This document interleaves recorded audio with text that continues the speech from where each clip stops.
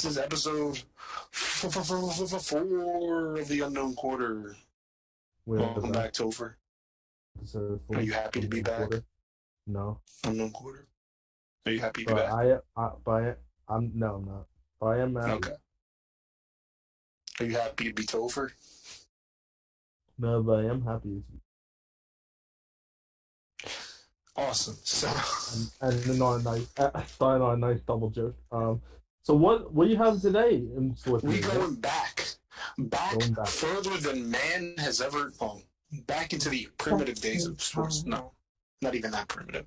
But where we're starting is a long time ago. The year is 1940. So we're in Buffalo. Buffalo needs a new auditorium because their old one was built in 1858 and they needed an update. So they built the Buffalo Memorial Auditorium, known in Buffalo as the Aud. Clever, I know. And as a building built in 1940, not great, but for the time it was good. It served its purpose, and it got the job done. And so, the Sabres, the city of Buffalo didn't have a pro sports team. Well, they had they didn't have a pro hockey team. But they so of course they had the Buffalo Bills, as you know of. They didn't exist until 1959, and of course they didn't play in this auditorium. But still, that was their. I don't know. I'm not sure if that was the first pro Buffalo sports team. I don't think it was, but it's like probably the oldest one that still exists because there's only 2 of them. The second one was the Buffalo Sabres, the hockey team, which entered. What's that? No. Go on. Nothing. This ain't funny, dude. This is history. This is important. Yes. Oh, excuse me. I'm sorry. Buffalo sports is real. Yeah. Buffalo, New York, by the way, not like the animal, the buffalo. I was thinking of the chicken. That's where it comes from. Oh, is that why? I'm pretty sure that's why they call it buffalo chickens, because it was made in Buffalo. The sauce, anyway. Oh, the chicken wasn't. The sauce was made in Buffalo, and then they put it on the chicken. I thought it just sounded spicy, so like how the hell does buffalo sound spicy? Hear buffalo wings for all your life, and then not imagine buffalo associated with spicy. Well, yeah, now you think that, but when they were first naming it, that's not no shit. No one's like, man, in 1939, Buffalo. You know what's weird, though? Both the Buffalo teams, so the one's called the Bills, one's called the Sabres, neither of them, both of them have logos that include the animal, the buffalo, even though neither of them are named for the buffalo. One's Bills, named after Buffalo Bill, the showman, the Wild West guy, and the other one was the Sabres, which are named after the fucking swords. And the swords are in their logo, but there's a big buffalo in their logo, so... Yeah. Also, look up their logo history. They have one of their logos is like a it looks like a banana. It was like the late 2000s, early to late 2000s. They had this logo, and they called it the Buffa Slug because it looks like a slug, but it's got like little horns on it. So it's like it was awful. So, they came to the league in 1970. With the Vancouver Canucks, who are also still in the league.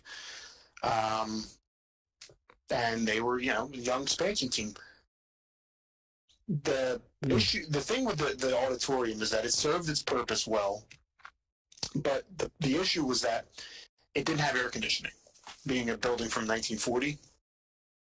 So it did receive updates. So in the inaugural season of the Sabres, which was what's that?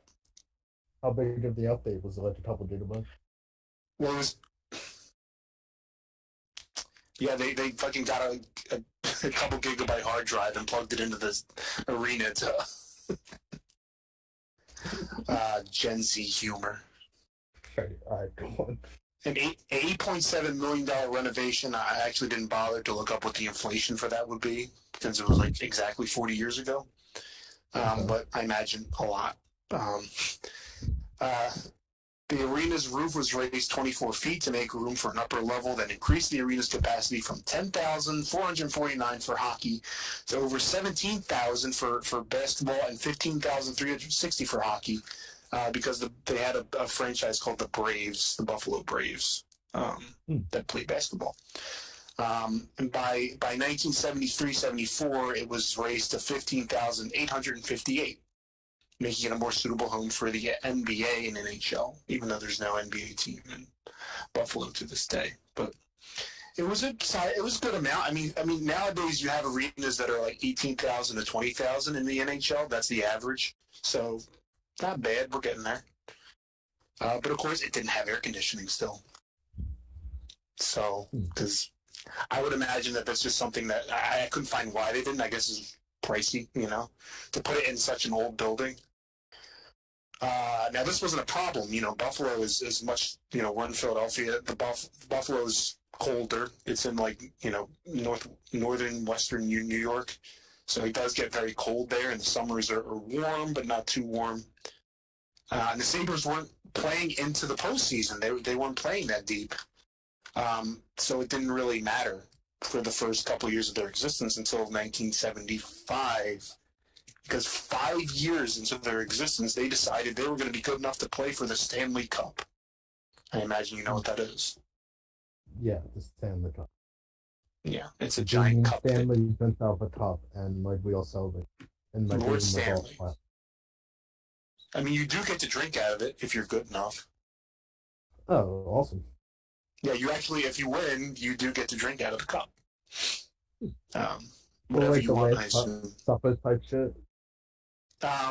Or is it just like the one dude, or is it like the MVP? Or is it like the team shares it? Everybody on the team gets to, but I'm trying to imagine like this hockey team that's just hyper about winning the championship is like, take this, my brothers, and drink from it, like all peacefully and shit. This is it's just like 30 pounds or some shit. Like it's not light, but this is our winnings that will be earned by. Oh, God damn, those lights. Any Catholic Church boys know what I'm talking about. Catholic Church squad, shout out. I'm sorry. Oh, I was never an altar boy, but I could absolutely know how long to ring that bell for, because it just burned into my mind. Like 5 seconds, 6 seconds, I think. So, they made it to the Stanley Cup Finals in 1975. Now, who were they facing in the Stanley Cup Finals that year? Topher, do you know who this is? Penguin. No. I don't know anything. Shut up. The Flyers. Oh, okay. Our own hometown, my favorite team, Philadelphia Flyers. Cool. So, of course, the Flyers were also an expansion team, though they were an expansion team in 1967. They came along with 6 other franchises. Or actually, they came along with 5 others. It was a 6-franchise expansion. This was the first one. So the league was like 6 teams, the original 6.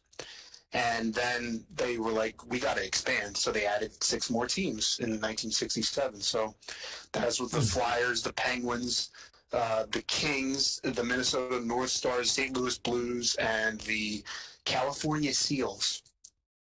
A couple of those teams don't exist anymore. The Seals ceased completely. They folded not too long after this.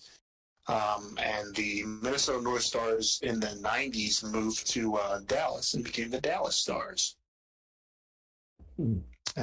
Yeah, fascinating. I know. You're peaked with anticipation. No. I'm just gathering the information. I have nothing witty to say. So the Blues were good for the first. I think they made the Stanley Cup the first 2 years of their existence, and they lost both times. They actually won the Stanley Cup last year. They were the last still existing original 6 team to win the cup. So yeah, they won the cup last year, but they didn't. They went to the cup those first 2 years, and then I don't think they ever made it back until like last year. So so then the Flyers, they were a team that actually got pummeled by these St. Louis Blues. Like when they when they would face each other, and even in the playoffs, they would get the shit beaten out of them because hockey was much more violent back then than it is now. So the Flyers, not liking the shit getting beaten out of them, said, we need to build a tougher team. So they got a bunch of tough dudes, big dudes. They were good dudes. They could score and all that stuff, but tough dudes. So the Flyers became a very good team, and in 1974, they won the Stanley Cup for the first time. The first new expansion team to win the Cup over the Boston Bruins. So, awesome. So now we're heading into 1975. The Flyers came off of, their record was 49, 16, and 15. Now, back in the 15 at the end meant they tied. So 15 ties. There was no overtime, I believe. Or if there was, there might have been an overtime and like nothing else. So if the score was tied, the score was tied. That was it. You got to tie. Which is fucking awful. I hate ties. I'm with, I would rather like wear a tie than watch a tie in a game. You feel me? I'd rather tie a tie for 20 people than watch a tie. It's awful. But the ties aside, they met in the 1975 Stanley Cup Finals, the Buffalo Sabres. Actually, no, the Buffalo Sabres had a record of 49, 16, and 15. My bad, I fucked up. My bad. Yeah, so they had their first good year. 5 years into their existence, making it to the Stanley Cup Finals, pretty damn good. The Flyers were in their 8th season at this point. So, of course, these were the Broad Street Bullies team. That's where the term came from, is these teams. Their record was 51, 18, and 11 heading into this. And, of course, they were the defending Stanley Cup champions heading into this year. So they were the favored team, you know. Everybody was like, these guys are fucking legit, you know. They're tough. But the Sabres were, of course, up to the challenge. Now, of course, the Flyers had home ice advantage because they had the better record. And their building was the Spectrum. I'm sure you're familiar with it. I suppose I would be, but I don't know. Well, it was demolished in 2010, but it was their first home, and it was built in 1967. It was built specifically for the Flyers, and later the Sixers moved in. And it was a modern building. It had air conditioning. Air conditioning. Finally. Philadelphia gets hot in the summer, so it was very necessary. So the Flyers played the Sabres played the first 2 games of the 1975 Stanley Cup Finals there. It was in May. The Stanley Cup took place. Now it takes place in June, although I don't think it'll take place at all this year, but we'll see. Usually it's supposed to be in June, but back then it was in May because there was one less round and there were less teams. It was a best-of-7 series, so the Flyers had a 2-0 advantage. They took the first 2 games at home. They won both games. Awesome. So now we're heading to Buffalo for Game 3. So how it works is the team with the better record gets the first 2, the team with the lesser record gets the next 2, and then they alternate the rest of the way. Okay. So now remember, this is May 20th, 1975. Game time temperature in Buffalo was 75 degrees with 62% humidity, with a high of 82 on the day. Yeah. So the humidity's rising, and there was no air conditioning, and temperatures near the ice reached almost 90 degrees. Oh. Now, Topher, yes, I would imagine that having that much, now that coupled with the fact that there's tons of humans, this is a Stanley Cup final, so the place is packed. And people are like, that too? Doesn't help. Wait a minute. It's all coming together. It's all coming together. So then eventually the ice melted and they started swimming. No. That'd be amazing. That's the end of the pod, guys. That's the infamous swimming pool game of 1975. That's what you would instantly think would happen, but no, actually a bunch of weird shit happened. So, through the game, because of the heat, a bat that had been living in the rafters swooped down to cool off. It's like, dude, it's fucking hot as shit in here. Even the bats are like... And bats hang off the ceiling, the highest point of the building. Wow, Topher, the highest point of the building is the ceiling? Wait, but no, it's 2 stories, but no, it doesn't see through walls. It'd probably be... Well, yeah, it was in the rafters. It was in the high point of the building. You were right. The heat will be absorbed by the bat. Well, apparently bats are fairly plentiful in the Buffalo area. And so it swooped down. It's like, I need to get close. It's fucking hot as shit in here. These fucking weird monkey creatures are making it so hot in here. You know? I would assume, I don't know how bats think, but one would think they talk like that, right? Yeah. Yeah. No, sorry, I just got a call out of nowhere. My bad. Fucking damn it. This damn bat's ruining our call. So it swooped down to the ice, and it got a bit too close to Sabres forward, Jim Lorentz, who decided to catch it and make friends with it, and they developed a loving friendship. No, just kidding. He knocked it down and killed it. Fucking dead. Yeah, bat murder, dude. The bat swooped down onto the ice, got too close to the Sabres forward, and he fucking killed it with his stick. The bat got too fucking close, and he was like, oh, fuck this shit. And he just whacked it with his fucking stick. He killed it instantly. It fucking died. It fucking died, dude. He killed it. He fucking killed that little cute bat. All he wanted to do was get cool, and this dude's like, yeah, it's kind of sad when you think about it. That is sad. Little bat friend. Anyway, so I think you're gonna like this part. So because he did that, I don't like it right now. Well, no, you don't like it. We don't like the bat killing, but his teammates decided to give him the nickname BatMan. Wow. He hasn't even played baseball. Now I'm very confused. I mean, that sort of actually works on a number of levels because he swung his stick like a bat. I mean, actually, he didn't. He kind of like chopped it downwards. There is video of it. You can check it out. He just whacked it, just killed it. So now we have a dead bat lying on the ice. Flyers center, Rick McLeish, picked up the deceased animal and put him in the penalty box. He got a penalty for that? That's what I was saying.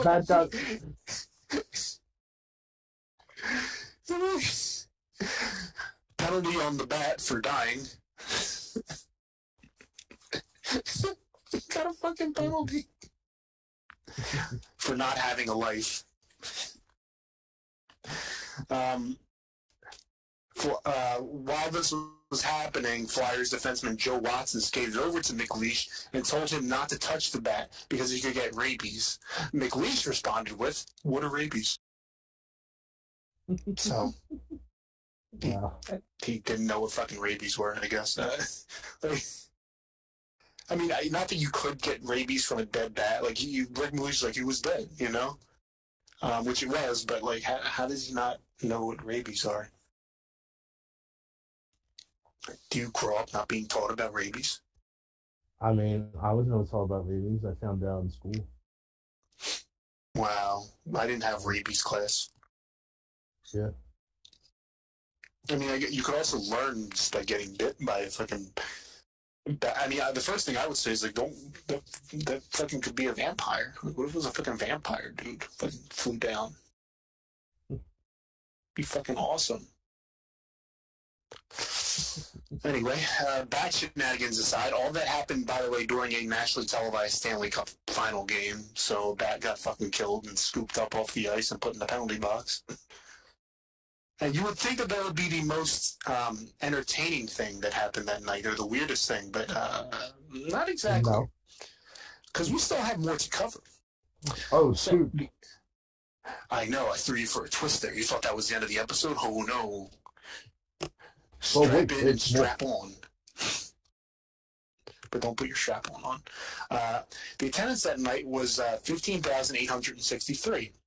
And on a hot night with no air conditioning, what had basically happened was the fog started to rise from the ice. So we had bats, now we have fog. It's shaping up to be a haunted house while people are playing inside of it. The fog obscured players' legs and in some instances their entire bodies. Fans of the building and on TV had trouble following the play through the ghostly atmosphere. So imagine watching a game through fucking fog. It's not fun. Imagine playing in fog. Wouldn't it's that not be fun. more like theme? No, What's that? It would be way too hot. Yeah, it would be fog.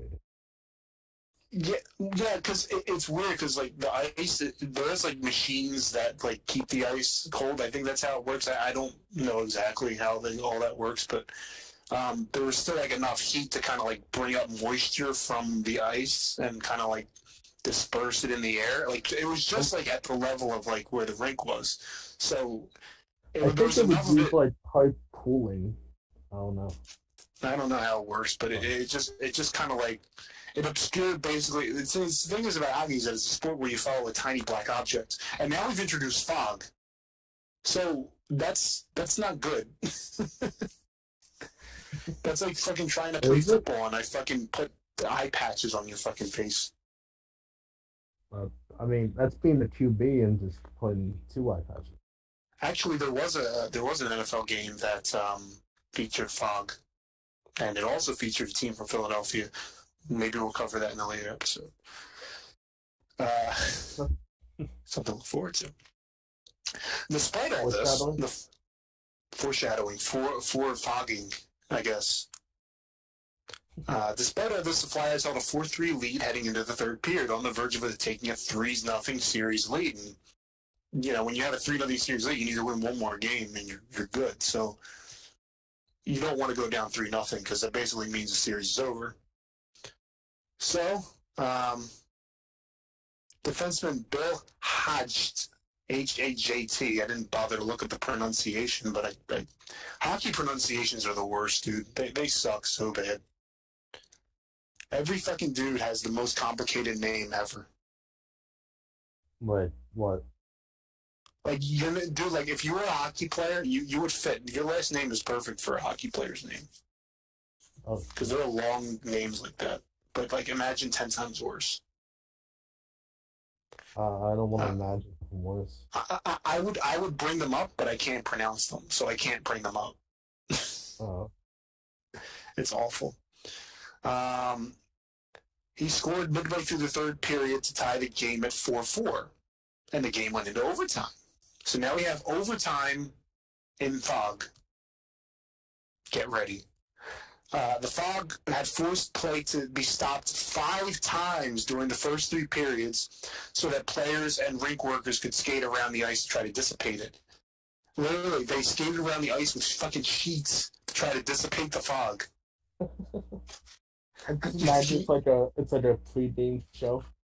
Like, can you imagine that shit? Just fucking like just a bunch of dudes with sheets fucking skating around. Puts the classical music on. Imagine if like you didn't see this, like so like when this game started, you like saw the players playing normally, and then you went to get a hot dog and you came back and there's dudes with sheets running around the ice and it's all foggy. You'd be like, what the fuck's going on? Did I walk on the Broadway? What's going on? Did everybody fucking get high on the ice? Is this a fucking weed fest or some shit? Did Snoop showed up? Did Snoop Dogg show up? It's fucking Snoop Dogg. He's a coach on one of the teams. So, play was stopped 7 more times during overtime for the same reason. 7 times during the overtime period alone, because that's how bad the fog was. They couldn't fucking see. Wow. But somehow, you would think that not being able to see the object that you're supposed to prevent from going in the net, you would think that the overtime would last like 2 seconds. It lasted 18 minutes and 29 seconds, and the overtime period is like 20 minutes. Oh my god. So they didn't score during that, probably partially because they couldn't see the puck, too. It was like, where the fuck is it? I don't know. There's fog. I can't even see the other team.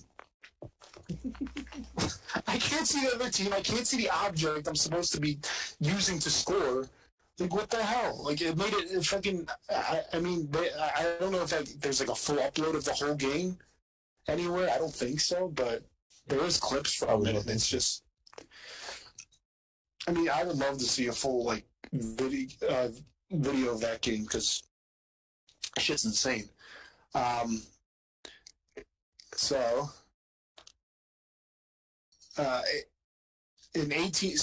18 minutes, 29 seconds, Rene Roberts, or Robert, I'm not exactly sure if you say it in, like, a fancy French way or not, because some of these dudes are French-Canadian, and they have, like, these French-Canadian names.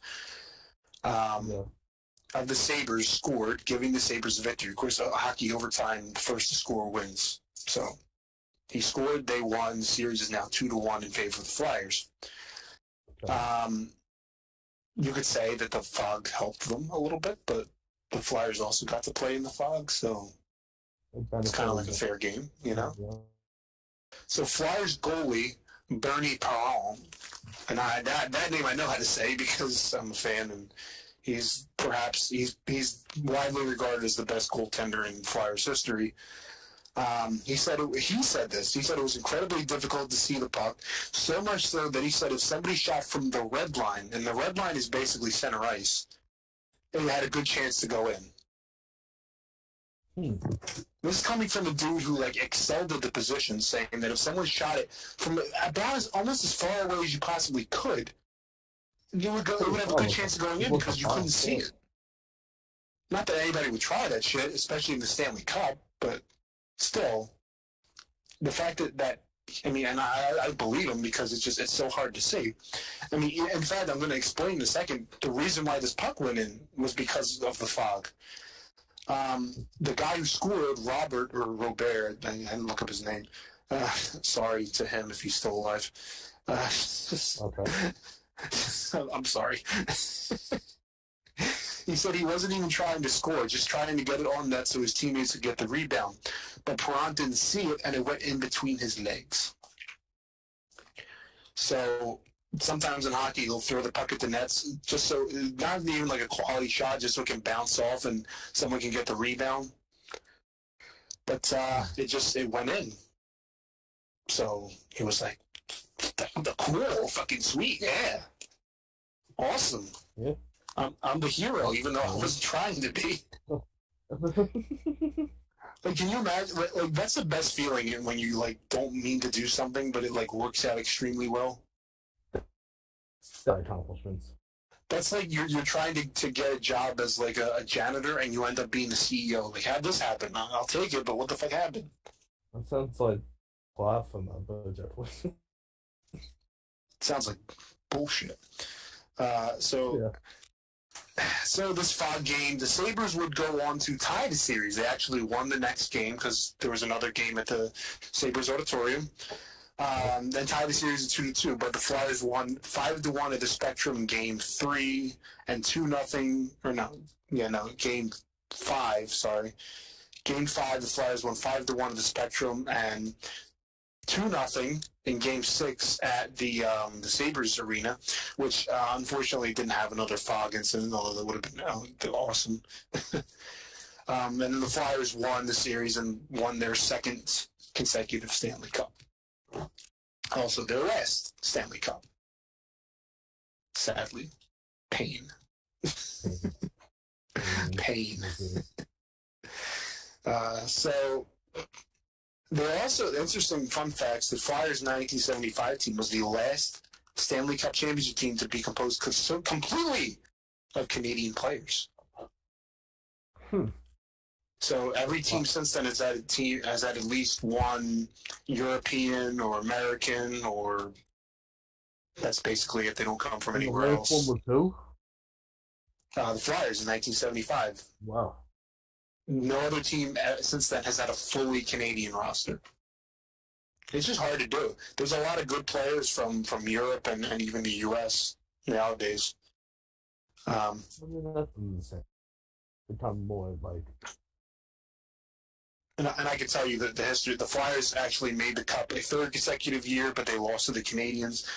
And then they made the Cup 5 more times in their franchise history, losing every single one of them and continuing my painful existence as a Flyers fan. But at least the team's good now, so that makes me happy. But still, we're talking like 45 years of no Stanley Cup victory, so that sucks. But it's older news, so it's not too bad.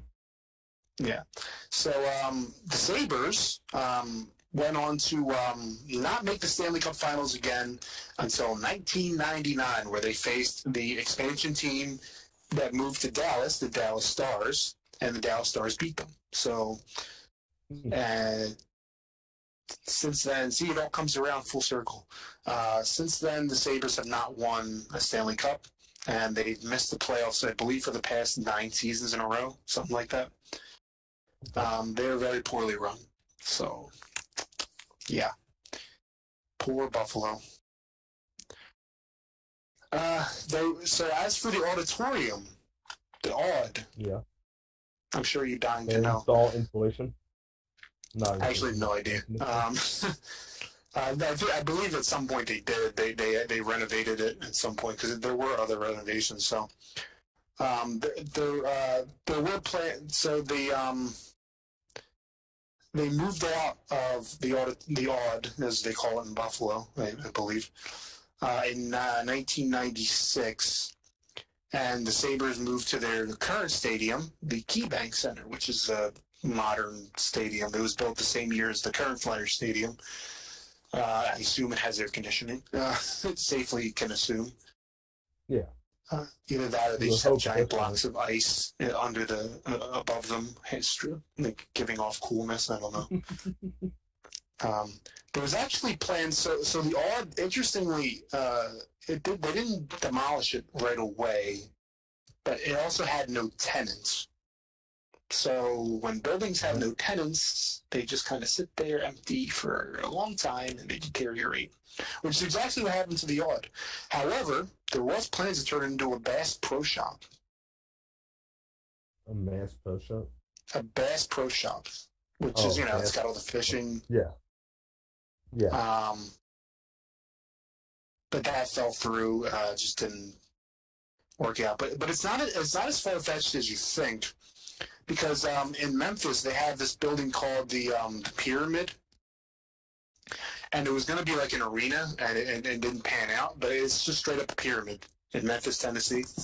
And it got turned into a Bass Pro Shop. It was a pyramid, but it was a Bass Pro Shop. What's that? You shouldn't raid a pyramid. Raid the pyramid? You shouldn't raid a pyramid. So it sat empty and deteriorating from 1996 to 2009 when they finally said, fuck it, demolish it. And that was it. That was the end of the Aud. So the Spectrum was demolished around the same time, actually, sadly. But of course, the Aud was like, at this point, by 2009, it was like a 60-year-old building. I mean, it was old. So... and that's it. That's the story of the Fog Game from 1975, Game 3 of the Stanley Cup Finals. And also known as the rise of BatMan, because dude killed the fucking bat. So what'd you think? I think it was pretty cool, actually. Well, it wasn't cool. It was hot as shit. Well, oh, shit. You pulled a 180 on me. Yeah, you didn't see that coming, did you, fucker? I didn't at all. Wow. Wow. How inappropriate. Yeah, so it kind of interesting. I wonder why there was only one bat in there. Like, why was there only one bat chilling in there? I think there was just one bat stupid enough. Or, like, he went first to check if it was safe. I mean, he gave he was a noble cause. All the other bats survived. No, don't go down there! I'm gonna check if it's safe. It's on return. Tell my wife I love her. I don't know. I don't know why the dude killed the bat though. Like that's like vicious. Like he just swatted it with his stick and killed it. I mean, fuck that bat, dog. No, it's a bat. It's like, it's not gonna hurt you. It's Yeah, just fucking flying around. It's a bat. It's a bat. Good. I'm not going for it. He batted at it. Shut up. Shut up. Shut up. So yeah, that's it. Ever since then, there hasn't really been a fog type hockey game because arenas have air conditioning, which is good because there's an arena in Arizona. So if there was no air conditioning there, they would literally be swimming because that place gets hotter than fucking a pair of sweaty butt cheeks. I don't know. How many sweaty butt cheeks? What's that? I said, how much sweaty butt cheeks? Hotter than sweaty butt cheeks, I said. Hotter than sweaty butt cheeks. Arizona does. So that's it for this week. Thank you for joining us for our first hockey episode. So we've had a couple football episodes, we've had basketball episode, we have a hockey episode. Going to try to find a good baseball topic. I'm sure there's plenty of weird instances I could probably find. But we'll leave that a surprise for our episode in 2 weeks from now. So thank you for joining us. This has been episode 4 of The Unknown Quarter. I'm Ant. That was Topher. We appreciate you stopping by, listening. Make sure to check out our social media pages on Twitter and Facebook at Philosophy Pod on Twitter, Facebook Philosophy Pod. This is the mini series, The Unknown Quarter. We upload this one every 2 weeks. So yeah, make sure to check out the other episodes, the right tracks, and our main pod, which is just the podcast, the main shit. Thank you for joining us. Say goodbye. Bye. Goodbye.